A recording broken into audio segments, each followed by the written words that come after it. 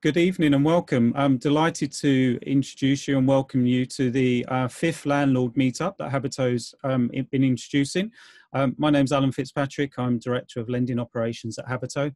We're delighted to have you here on this warm and sunny evening. Looking forward to taking you through the agenda.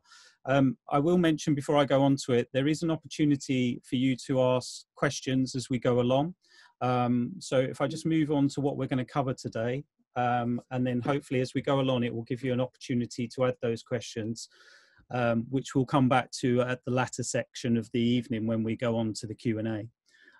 So for those of you that have joined us before, we've rejigged the agenda this time. We're going to move straight to the main act. We're delighted to have Kate Faulkner here with us again to talk to us about everything to do with selling, buying, managing and letting property.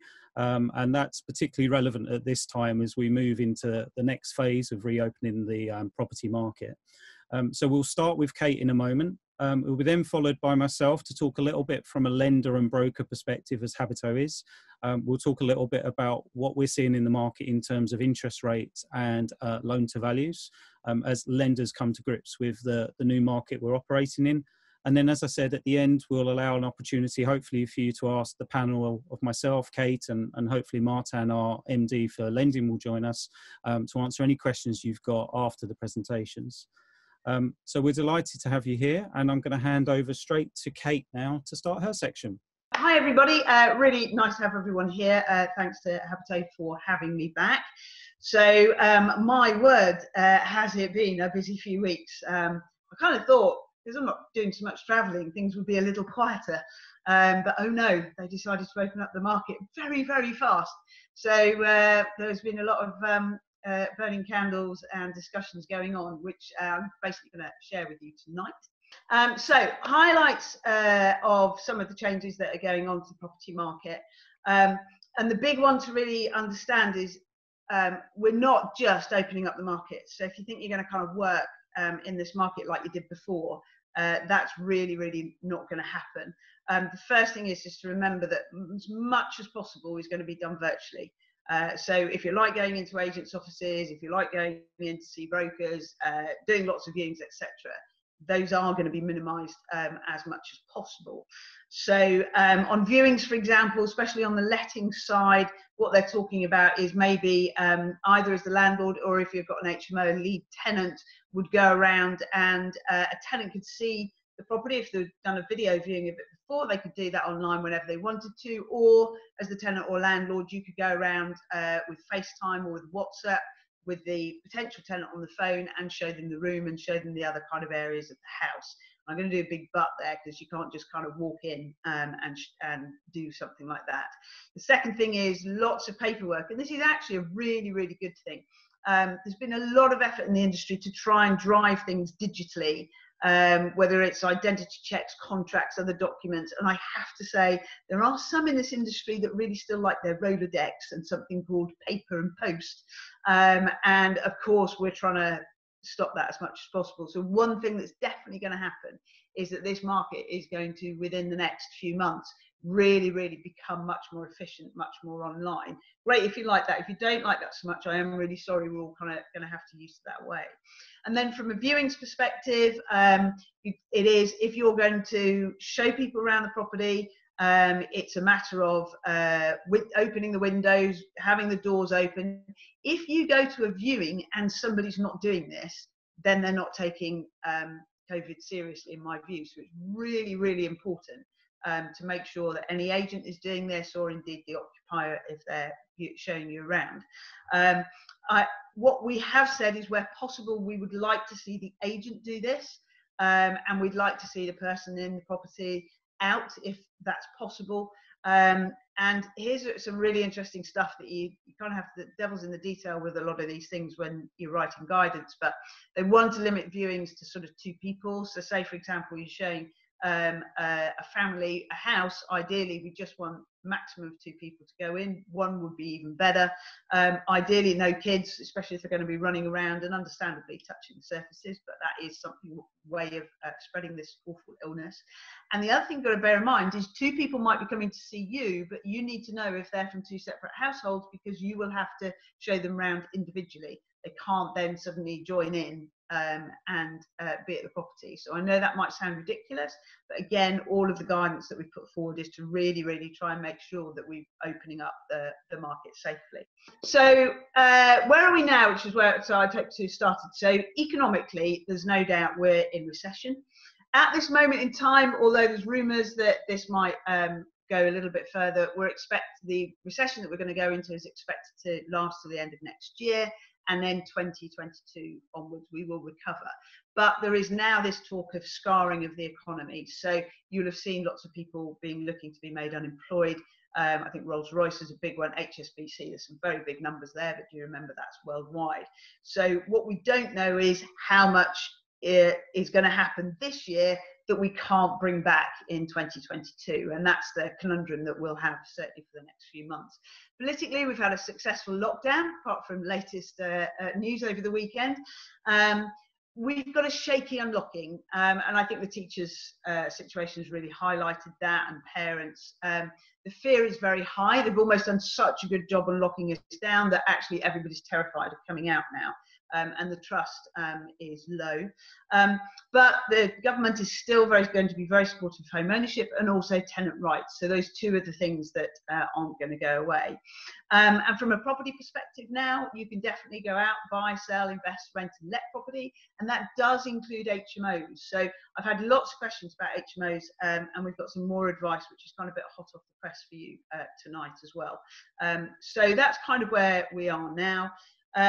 The key messages are, so I sort of started with those when we were talking about doing the viewings, and making sure that you really, really stick to as many rules as possible that stop this virus spreading, because none of us want to be in that situation.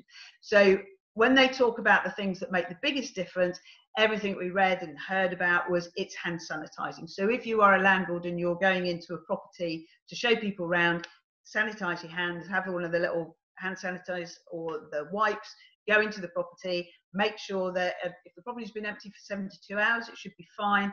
If other people just moved out the day before, you need to do a deep clean of that property and make sure that all of it sounds very serious, a deep clean, it just means give it a really good clean with household disinfectants basically, and make sure all the surfaces, so its handles, its taps, it's all things like that are really clean.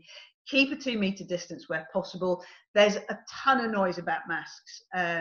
I think if everybody wears a mask, it makes a big difference, but if not everybody does, it doesn't make such a difference. But from my personal thing I've taken out of this, if I'm going to be within 2 meters distance of anybody, I'm wearing a mask, and I do that, to be honest. I certainly do it when I go to the retailers, because nobody seems to be able to keep 2 meters apart when they're shopping at the same time. So, and then there is also important to take care if somebody's vulnerable or self-isolating. So you might, for example, this is particularly tricky in HMOs, but there might be somebody self-isolating in a room, in which case they would ideally be out of the property if it was another tenant when you were showing someone round, or indeed they would just remain in their room and so that they weren't affected. Because, and it is just, they're little things, but they can make a big, big difference. So that you have all of the information you need, really easy to access. There are basically a hierarchy of guidance. So MHCLG, which is the government housing department, that comes first. So this is what you've got here is 2 things that you will need as a landlord. You will need and as a tenant indeed, you'll need the advice on moving home. So you should have a good read of that. It is easy to read, so don't think you're going to have to, it's not like Shakespeare or anything. It is, I have to say, they are a writer, but they are very, very good at making these easy. So, and then the other thing you need to understand is working safely in people's homes. So I have had reports where a landlord's just sent a gas safety engineer into a property to go and have the gas safe check done.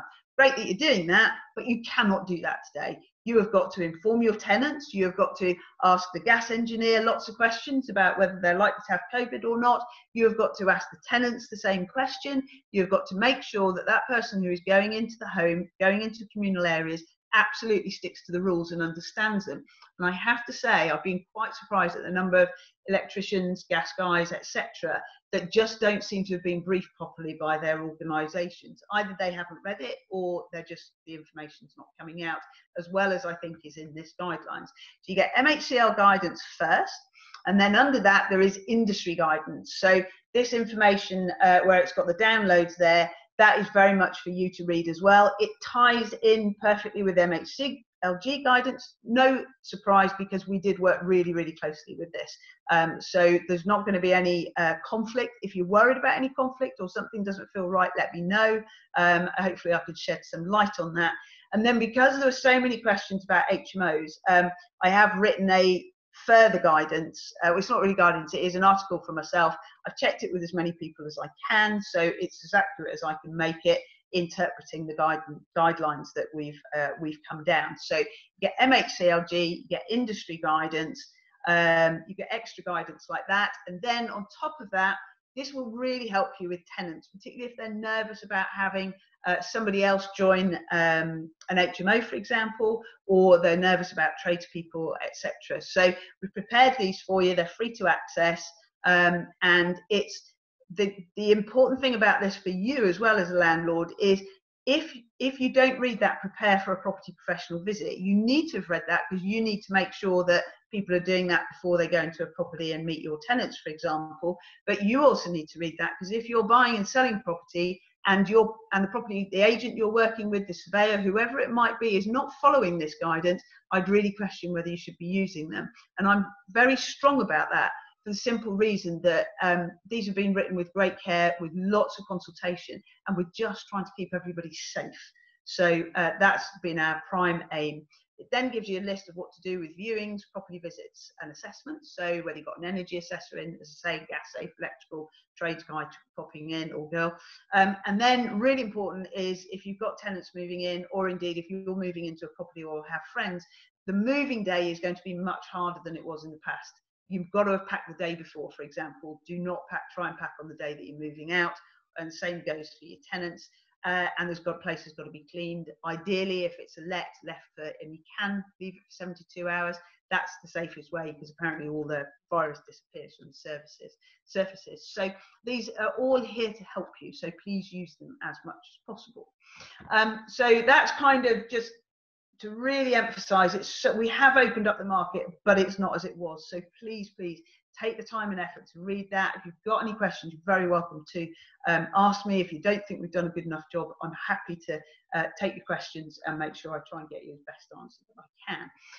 But we're also dying to know the answer to that question of what is going to happen to property prices and rents over the coming months.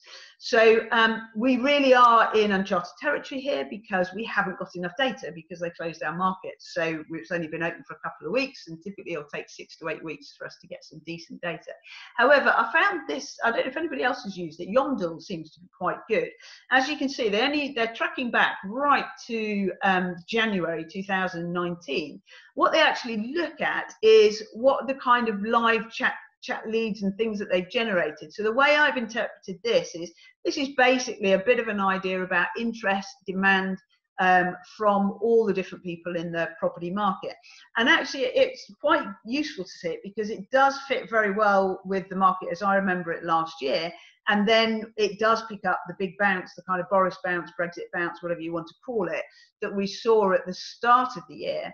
Then you can see the huge lull in activity. Not a surprise, we were all doing our gardens or tidying our houses for at least the first 6 weeks. And then what you see is this huge jump, be it tenants, landlords, buyers and sellers, in interest in the market. So it does suggest certainly that the market is really buoyant, whatever sector you are in. And other stats that I've just kind of pulled together for you, HMRC showing that the market fell by 46% in April compared to about 86,000 in March. That's actually amazing. We're expecting, I mean, I think some of the other countries were seeing like 10% of the market being active. So the fact that that kind of number went ahead is quite astonishing. 20CI, which is actually producing some really good, useful data, certainly seeing more demand from tenants in the form of agreed lets. So of course it's lower than it was this time last year, but what we're seeing is quite a big bounce versus February and March. And so we're really expecting that market coming back. There is a phrase where people have said landlords have been faster to come back than tenants. So if you're trying to kind of rent now, you might be slightly worried and think, oh, tenants, there seems to be more properties on the market than tenants. I think that's just the market catching up with itself. So don't worry too much about that yet. Zoopla, again, they bought Home Track, which is an excellent data resource. And they're looking actually at demand returning in their sort of searches and everything they're doing about 30% higher than early March. So again, there are signs that the market really is picking up.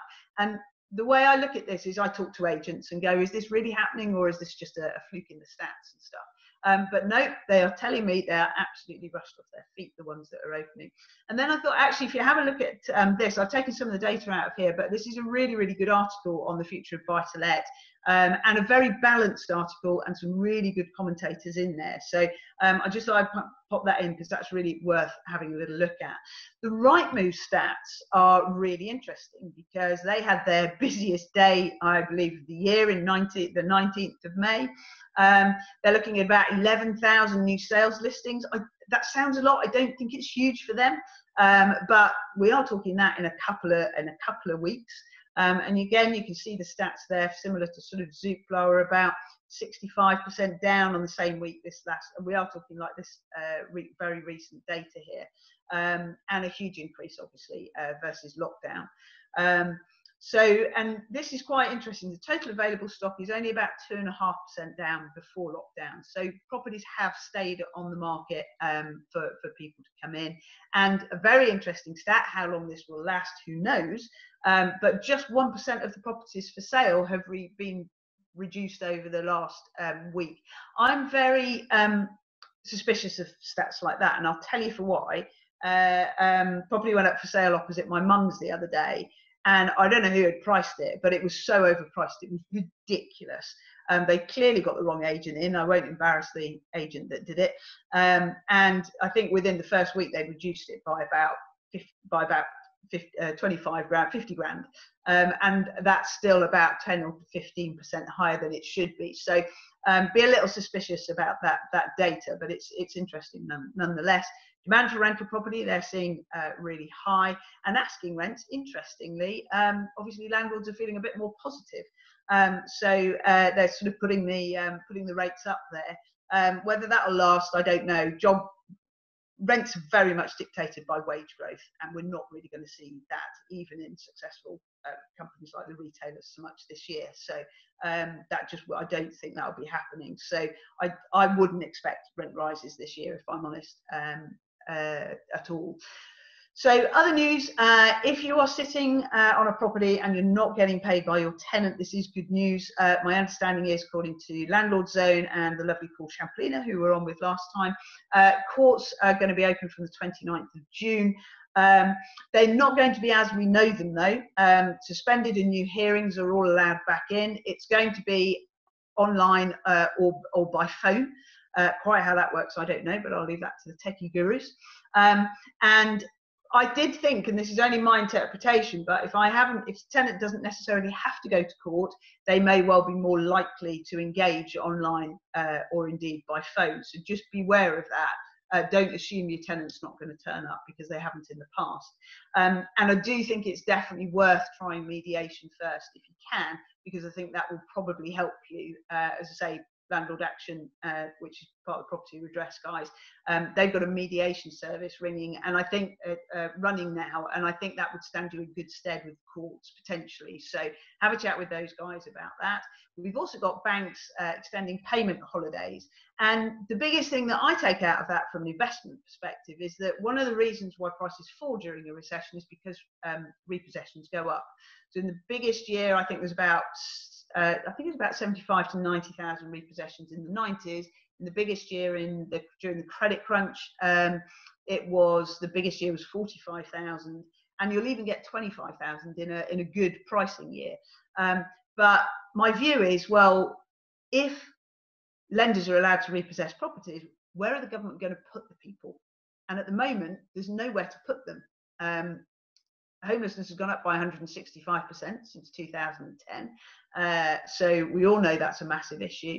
And over and above that, actually, it may well be the cheapest place to keep people. So I wonder if we won't see maybe the prices drop so much. And one of my rationale behind that is because repossessions, I think, are probably going to be the lowest of any recession, because I think the government's going to try and keep people in them. And just one other thing, because it's easy to forget with all the noise that's going on, is we're looking at mandatory electrical checks in England are still required from July the 1st. So if you have not booked that, get booking, because we're not full steam ahead as far as electricians are concerned. There's new regulations to get to grips with, so make sure you get that done. So in summary, really, and looking forward to your questions later. It'd be really, really great to hear what you have to say and what you have to ask. Do make sure you understand the guidance. Contact me via the contact us at Property Checklist, and please, please, please put your and everybody else's safety first. That's exactly how we tried to write the guidance and to make that as easy as possible for you.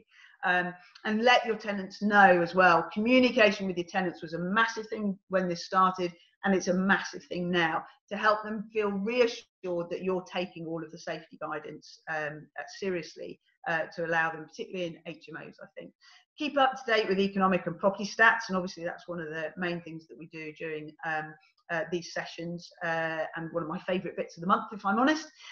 New information is coming out daily. So I sent this presentation to the guys on Friday, and then I turned around and said, well, actually, I might have to update it Tuesday morning, because who knows what's going to come out over the weekend. And sure enough, extra stuff came out. So, and the other thing is to really understand, we're going to see, as soon as we're over this, dare I say Dominic Cummings, but as soon as we're over this issue, we really are going to have to understand and watch very closely to see what the politicians are going to do, which is going to impact on the market, and then we can understand if that's going to impact positively or negatively. So that's me. I'm going to stop sharing now, I think, and hopefully hand back over to Alan. Thank you so much, Kate. That was wonderful. So much great context and important information. And as you say, the most important thing is everyone being safe and keeping everyone safe. So thank you so much for that. As Kate prompted there, this is an opportunity for you to raise the questions that you want us to cover at the end of the session. So as I mentioned at the beginning, if you can look at the Q&A section on the Zoom link, you can raise your questions there, and I promise we'll cover those at the end. So please add them. I'm sure that's prompted lots of questions for Kate or myself at the end of the session. I'm hopeful that that was a smooth switch over and you can see my screen now. Kate's giving me the thumbs up. That's great. Apologies at the beginning, I forgot to introduce one of my colleagues. We also have Samuel on with us. You may be able to see Samuel on the video link. Samuel's one of our mortgage experts who works at Habito Brokerage. So Habito, giving a wave there from Samuel. So fantastic for you to join us, and we'll talk a little bit more and involve hopefully Samuel in the discussions and questions that you've got for us later. So yes, as I introduced myself at the beginning, I'm Director of Lending Operations at Habito, but I guess it would be amiss of us not to take the opportunity to inform you as to who Habito is, if you don't already know. So Habito, primarily uniquely positioned as both an online broker, a whole of market, but also now as a buy-to-let lender ourselves. So we think that obviously puts us uniquely positioned to be able to support you and many with property needs and mortgage needs as we move forward. We've been online, probably well recognised as an online broker since 2016. We obviously we deal with both complex and direct residential and buy-to-let cases. We have mortgage experts such as Samuel, who I've introduced you to. So just to prove that it's not a computer and an algorithm, we do have actual advisors available to deal with all of your inquiries and your needs, to look at the whole of market. And we are free as well, so we don't charge anything for the advice that we provide. which is different to some brokers. Through this difficult COVID position, obviously being online and also open 7 days a week, 9 till 9:30, means that we're there at your convenience. We're available when you need us, and also at weekends. So although we're all spending a lot of time at home, it's really important to concentrate on the financial impact and having a look at obviously what you're paying on your mortgage. And Habito is there to help you as a brokerage online as well. Additionally, as a lender, we started as a buy-to-let lender back in July of last year. So we are able to provide you with portfolio, limited company and individual buy-to-let. We have a number of products that we're available across 5-year fixed rates, leading from 3, 5, 7 and 10 years. We stress rate those at the pay rate when it's above 5 years. And we also accept all types of landlords. So whether you're a first-time landlord, experienced landlord, portfolio landlord, etc. So we're available for you there. We have a range of products available, and we're looking at obviously coming through this situation, how we evolve our criteria going forward. So that's a little bit about Habito. If I move on into the slides, the next question that was raised and the subjects we wanted to cover was what's next for interest rates, and also what do we see happening with regard to LTV lending by lenders.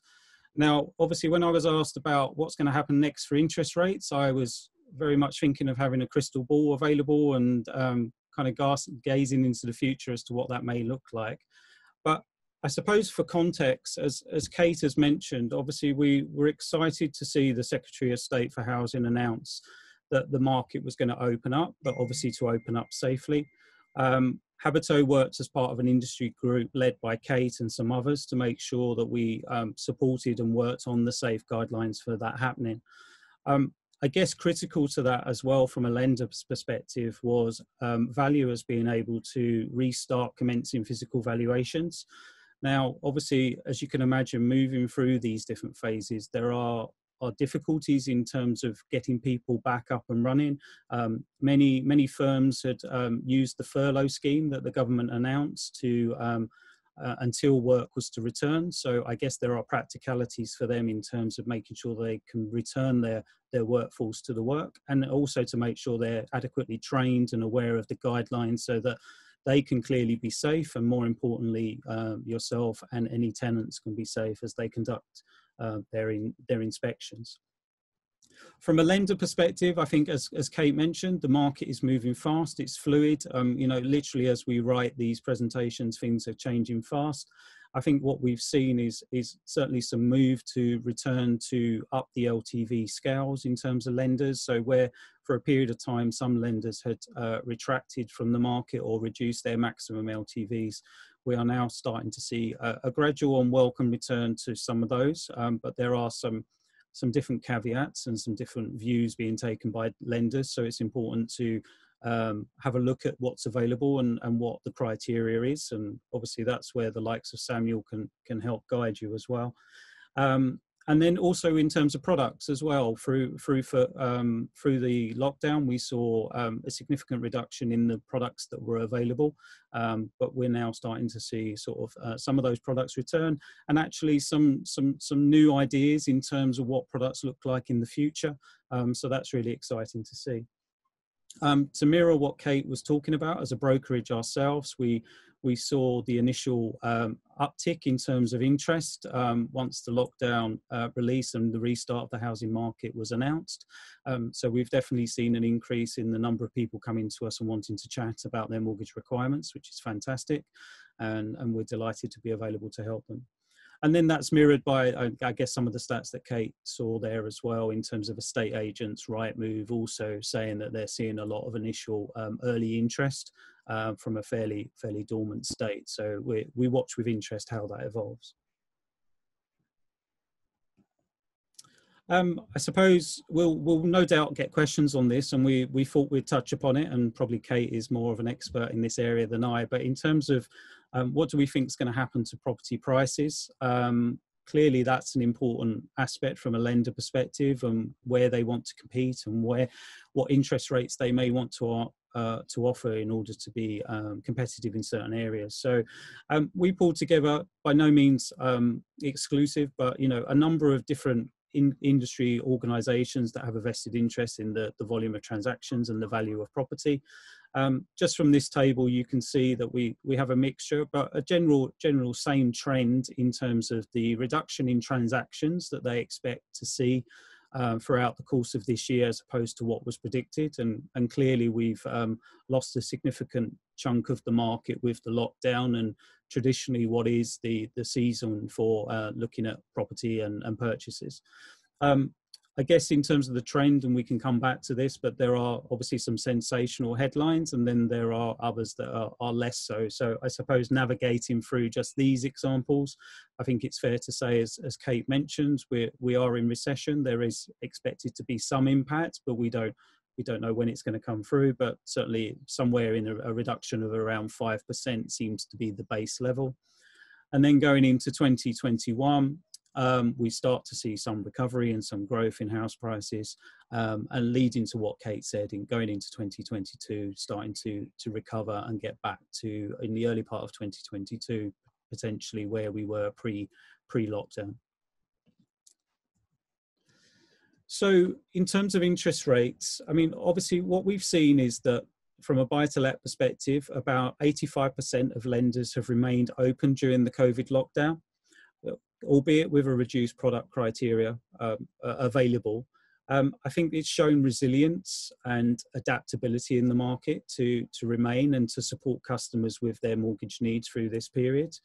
I think we're seeing signs of the innovation that this kind of situation should naturally create. So certainly in terms of product design, maybe linking together certain types of property, value of property, and potentially the type of valuation method that's used is definitely something we're seeing, a mixture of things that are coming through. I think that the market remains competitive and robust. I mean, there are some very attractive deals available out there. Anywhere between 1% and 2% are available, subject to certain criteria being met. And I think one of the key things that we see from a lender perspective that is certainly going to drive the competition and potentially the products that are available and interest rates are available is the return of physical valuations. This has seen a multiple of changes that have occurred in the last 2 weeks. Literally, as Kate said, on a daily basis, it's very difficult to keep up with the interest rate changes, the criteria changes that we're seeing. I guess, again, it's difficult to know whether this initial spike in interest is actually going to translate into actual transactions and stability in the market. And obviously only time will tell, as Kate says, as data starts to become more readily available and we start to see how people who had transactions are behaving and whether those transactions go through to fruition, and then also how new entrants getting into the markets look at the value of property. I think from a lender perspective, in terms of where they wanted to participate and any impacts of doing so, I think the payment holiday deadline extension will cause an impact in terms of obviously the impact both from a lender perspective, but also to the consumers impacted. And I'll perhaps talk a little bit later in terms of what that means in terms of affordability. And I suppose the last point I mentioned was obviously, I think the Andrew Bailey, Governor of the Bank of England, there were some headlines last week around potential for negative interest rates. I'm not necessarily suggesting that's on the horizon, but I think it's the statement was rule nothing in, rule nothing out. I think these are unprecedented times, and it's difficult to know what stimulus is needed and what support is needed. And that's certainly from a lender perspective something we're working closely with government and various industry professionals to feed into. So what about higher LTV mortgages? Well, from our perspective, as I said, I think the return of physical valuations has been one of the key drivers to what we're now seeing, with lenders starting to move from their kind of lockdown position of restricting LTVs, restricting property values, potentially across different areas and property types. So I think that will give, as we start to see physical valuations being conducted and we see what those values are returning, we will see consumer and lender confidence, or at least we'll know where the benchmark is. I think that we've already started to see, obviously, the return from the reduction in products that were available during the lockdown. We're now starting to see on a daily basis, particularly above 60% LTV, a return to more lending above 60% and more products being available. Definitely in terms of buy-to-let, we're seeing more lenders return to lending up to, but in gradual stages, up to 80% LTV, and that, you know, depending on the type of lender, they're kind of moving their way through the gears in terms of what they will accept and what the criteria for that is. And then on residential purchases, we're seeing certainly some return up to 90%, and some speculation that we may see slightly higher in the coming days. So I think, as I've said, the key to sustaining higher lending LTVs is confidence and a flow of transactions, evidence of where property is going to be valued post-lockdown. And I'm sure Kate will talk about this more than I, but maybe just an assessment of where the different variances in terms of regionally or property type or transaction type, where that may have a bearing on the value of the transaction. I think we're key, as I said, to supporting and canvassing with local, with government and the housing ministry around specialist lending, who provide a significant support to lending of high LTVs and different transaction types, including buy-to-let. So we've been putting forward ideas to the ministry in terms of what support lenders need in order to continue to provide products to consumers, and also the stimulus that the market needs in order to continue to grow. It's such an important segment of the economy, and obviously one of the reasons perhaps it was one of the first to be announced to reopen safely was obviously because of that input and that significance, and hopefully a return to more positive times.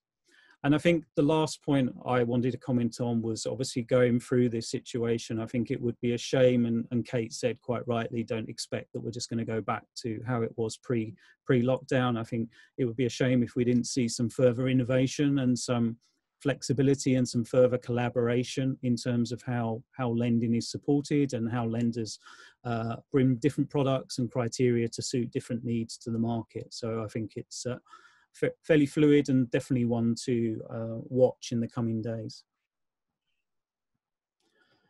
So that's just a quick run through from my perspective and from a lender's perspective. I'm really excited, obviously, to hear what questions you've got for us. We'll, if it's okay for you, Kate and Sam, we'll move into the questions. The first one I was going to pick up, perhaps one for you, Kate, to touch upon what I said about regional differences or property price differences. What's your view on what we may see? Well, so there's kind of two things really with this. So the Northeast, for example, on average, so some will be doing better, some will be doing worse, are going into this recession with house prices on average 10% lower. I should say that again because it is evening time, lower than they were in 2007. So whether they will see any further reduction, whether that will then change that from a 10% to a 20%, or because it's already at quite a low point and has never recovered from the last recession, actually we won't see any change at all because the market's already sorted itself out, if you like, where as far as supply and demand is concerned. We don't know because we've never seen that before. Normally, every time we've gone into a recession, prices have been way overvalued. People have piled in before the 90s, piled in before 2007. But actually, certainly in a lot of places, we were seeing the market being quite quiet. London seeing falls, particularly the prime market as well. So you've got, where's that market? And most markets are going into this recession with quite small levels of growth, or they're actually lower than they were before. And then the second thing you have, and the best way I can describe this, is that this is going to be the weirdest recession we've ever seen. the simple reason that normally when you go into a recession, everybody suffers in some way, shape or form. Whereas now what we've got is, the best way I could describe it to you, if you take somewhere like the coastal towns, they're going to be heavily reliant on catering and on entertainment for their economy to do well. And of course, for those guys, this is been a pretty rough ride. And they were struggling anyway, but now they're going to be really struggling over the coming months and next year, etc. So they may well see much bigger falls, if you like, than the 5-10% that we've seen before. On the other hand, Cambridge is a fascinating place at this moment in time. And everybody kind of thinks, oh, London's not doing so well, let's go to Manchester. But I keep looking at particularly the Cambridge, Milton Keynes, Oxford corridor is fascinating because the amount of money that's going in there, the huge infrastructure changes that are going in. It is only they are only just over an hour from London, those places. And Cambridge typically has the lowest unemployment level, and a lot of the jobs are science, their universities, etc., issue with student market, of course, because they've put all their student teaching online, potentially for the whole of next year if they need. So I think it won't just come down to a region. So I talked about the northeast. I think it will come right down to how's Cambridge going to do, how's Nottingham going to do, etc. And we are looking at doing some more work on that. So it's really looking at, is your area, so Southampton's another interesting place. In the centre of Southampton, NHS and the council are big employers, not going to suffer, but of course the ports have had a terrible time. So you'll find even in one area like Southampton, they could have two completely different markets going on. So it comes down more than ever before. I think it will probably be down to an individual property on an individual street and who's competing for it. Two people are competing, it will go up in price, or at least not fall. And if you've got two sellers chasing one buyer, that's when you're going to see prices fall. So exciting time if you like research. Fantastic, thank you. We've had quite a lot of questions, as you would have seen, Kate. So it's difficult to know how to cover all of them in one go. Some of them, hopefully, we have covered as we've gone along. But there's some particular questions around electric reports and also whether now is the right time to buy. I don't know if you had two interesting questions there. So let's do the electrical side first.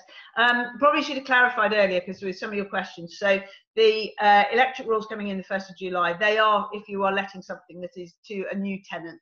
So if you've already got an existing tenancy and that's continuing, you don't need to do that until next year.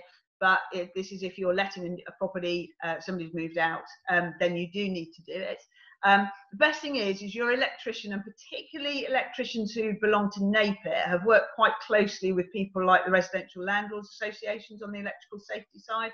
So it's about making sure you've got a good electrician that understands and has kept up with the buy-to-let. And the best ones I find are the ones that are landlords themselves. So very much you should have an electrician that you know, or talk to a local electrician and find out what they understand. Because they may have done this certificate for you and you just might not have realised it. There is a good question that I did see, which was whether the new build safety certificate complies. That is a really good question, and I believe it's a yes, but I'm going to go and check that out. So if we can hang on to your details there, that is a good question. But talk to your electrician and make sure that they haven't done a certificate for you already that stands you in good stead. If your tenants are worried about having somebody in, go back to that guidance that I showed you earlier. Because you are allowed to send tradespeople in, and as long as they do it safely and adhere to the guidance that from the government and industry, they will be perfectly safe. So worth doing that rather than breaking the law. Or if the tenants really put their foot down, actually talk to your local housing officer and just make sure if you're not going to do it that you've got their approval, because that might happen as well. So the other time is the right time to buy. So I will give you my standard answer to this to some extent, which is it really depends on your personal circumstances and what you're trying to achieve and how long. If you're about to go on your buy-to-let journey for the next 15 or 20 years, you're going to have to deal with this 3 or 4 times And it's always going to come out of the blue, just like we were all worried. I remember when I first met, do you remember, Alan? And we were all worried about Brexit, and we had loads of conversations. And then suddenly this kind of swoops in and took us all a little bit, sadly, it was really a nice surprise, but really took us by surprise. But hopefully we'll deal with it quite well. So for me, it depends on your personal strategy. What I do say is, if you're putting a roof over your head, there's as long as it works for you, if you're having a baby, getting divorced, getting married, you probably do need to move. Just be aware that house prices might fall, and the most important person to talk to is your mortgage broker, because they can mitigate the risks. So if you talk to somebody like Samuel Egan and you say, look, I'm really worried about buying, but I need to move. Samuel, how can you help me just in case prices fall? I don't want to be forced to sell the property. We've spoken about that before. And that's the trick. And people like Samuel can really make the difference between it being very stressful and actually not something that you need to worry about too much. Okay, thank you, Kate. I'll give you a short break now, because I've seen a series of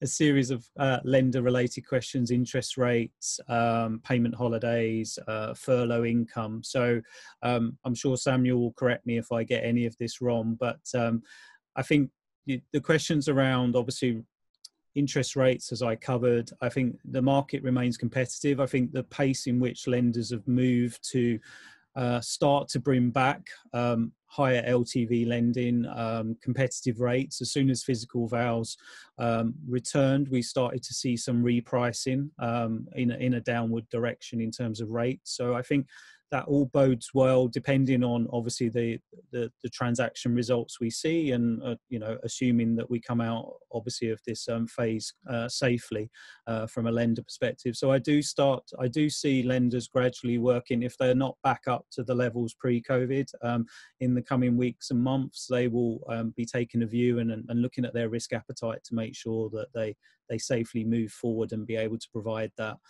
I think we've also conscious of how the government supports lenders, and the way in which different lenders across different sectors are funded. It's different between different lenders who are deposit taking institutions versus some of the specialist lenders that support buy-to-let, for example. In terms of payment holidays, I think obviously the extension in line with the furlough scheme makes sense. I think the renaming from it being a payment holiday to a payment deferral is welcomed, because I think that's the right terminology. I think there has been some suggestion that people that have taken payment holidays to date maybe wouldn't necessarily have needed to, but many of course did. So obviously that's important to assess correctly. I think from a lender's perspective, certainly some of the bigger lenders have obviously been inundated and have had to man those requests. So perhaps has taken resource away from the focus on the lending front to deal with those inquiries.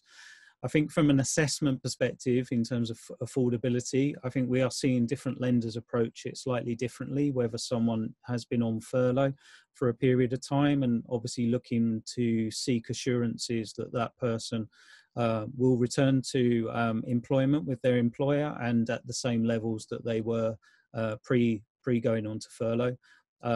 If not, evidence of what their income was before the lockdown, and again evidence that they're able to return to those levels if they've either been put on furlough or have taken a pay cut in that period. Obviously payment holidays, whilst from a credit reference agency perspective, if you take a payment holiday, it won't be noted on your credit file, but we are aware that some lenders are asking questions around whether an applicant has taken a payment holiday already. So obviously you need to be aware that there are a number of criteria that lenders look at to assess the underwriting of a case and the affordability of a case. I guess on that, I would echo Kate's point around using the services of your mortgage advisor and experts such as Samuel, because they will guide you and support you and deal with the lender and find the best lender for the circumstances of that particular case and your lending requirements. So I think we are seeing different approaches, and it is fluid, and I guess as lenders come out of this, they will get more surety over individual circumstances, incomes, and what decisions have been rightly made during this period. Right, yeah, there's a really good question about will we start seeing precautionary lower valuations by valuers? So, for example, will they come in and say, well, we're assuming the market's going to drop by 5 or 10%, we'll just drop everything by 5%? But my understanding, this might be a joint answer to some extent, my understanding is the valuers have to provide you with the evidence. And so it doesn't matter so much whether they shouldn't be coming in, and I've certainly heard lenders say this, shouldn't be coming in saying, oh, we'll just drop it by 5% because we think that's what the market's going to fall by. It has to be evidence-based. That's why the surveyors went to university for 5 years, to learn how to get the evidence. So what they will be doing is looking to see and talking to agents. So if an agent, for example, has just done I think, say 5 sales in the last week, they will have, and they're looking at a property nearby. If those 5 sales have gone through at an accepted price or a sold price, the same as they were sort of pre-COVID, then they have to provide that evidence. So it's not an easy time for valuers, I have to say, because everybody's kind of looking to their professional indemnity insurance if they get it wrong. But my understanding is they can't just come in and arbitrarily decide they're going to drop it by 5 or 10% because that's how they feel, because they have to provide the evidence to yourselves as to why they would be knocking it down by 5%. And that has to be that properties are selling for 5% less in that area. Yeah, no, I agree entirely, Kate. I mean, obviously our conversations with our valuers about returning, and it is very much along the Red Book guidance they're given and their obligations to value in the current market conditions and based on evidence. So, as you say, unless they start to see fluctuations in the value of properties and the transactions and what they're going through, other than that, they will value based on the evidence. And I've seen some wording that Rick's issued in terms of obviously allowing for them to add to reports whether or not, or the fact they're aware of, obviously the COVID situation and whether or not it's had any impact on their valuation. But I concur with you in terms of their obligations, their professional indemnity, and their job is to value based on the current market conditions and evidence. Yeah, yeah. Samuel, was there a question that you've noted? Did I see? Sorry. Yeah, we have one customer asking about 2 years and 5-year rates and what they should do. Essentially, this is a question that most house buyers will always ask because they're not too sure. When it comes to picking a fixed period, I would always advise the customer to think about their own individual circumstances. As a rule of thumb, your 2-year rates are always going to be cheaper than your 5-year rates. But what you need to think about is what you intend to do with a property within the given time.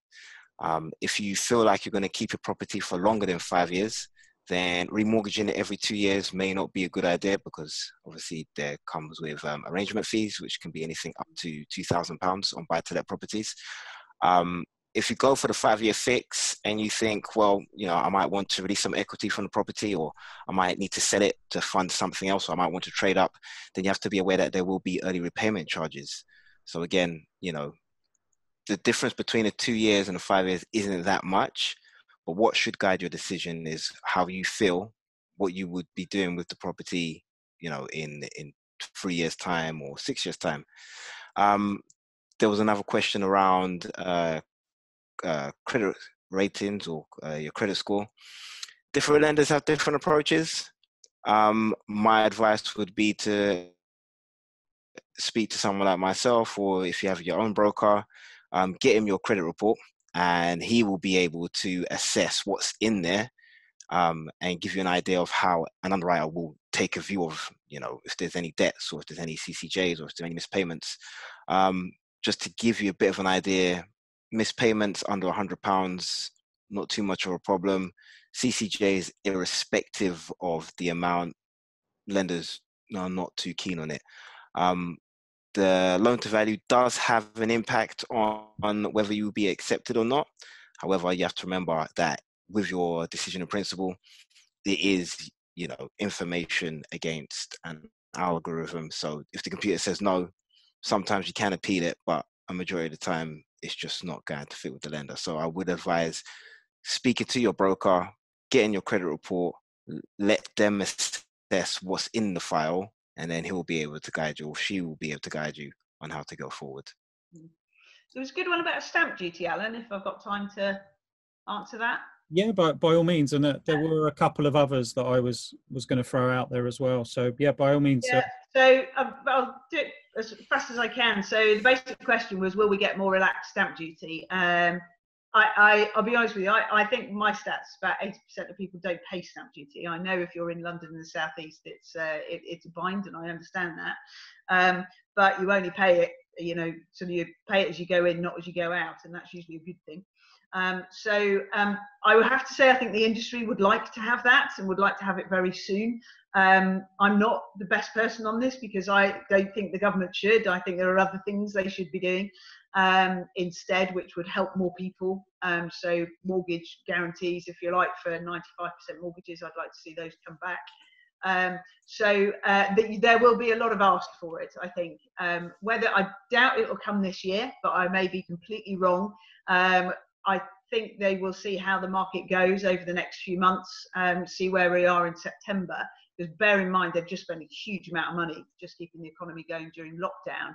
And I'm not sure it's there's a big hole in the stamp duty budget that they were expecting. So I'm not sure they're going to want to sort of keep that empty for much longer. I don't know if you feel any differently, Alan, but you know my thoughts.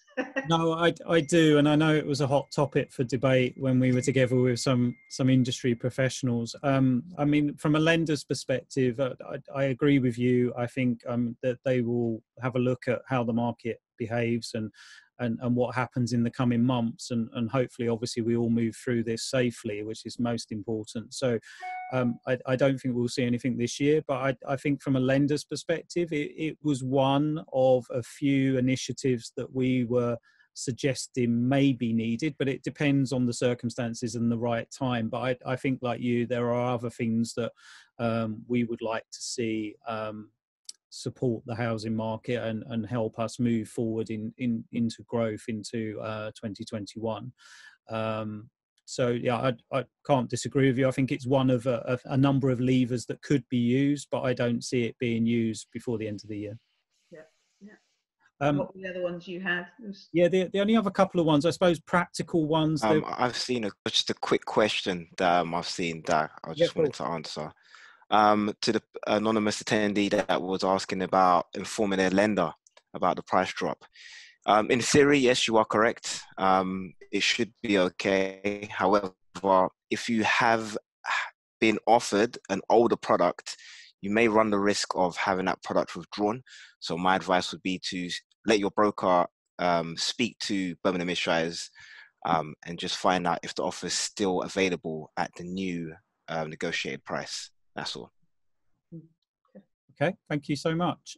With the only other couple ones quickly, Kate, before we need to close up tonight, is there was one practical one about a tenant that was concerned about safety checks because they've got a young child in the property, and how practically the landlord deals with that. And also, I don't expect you can cover it quickly, but where we are with the whole cladding issue.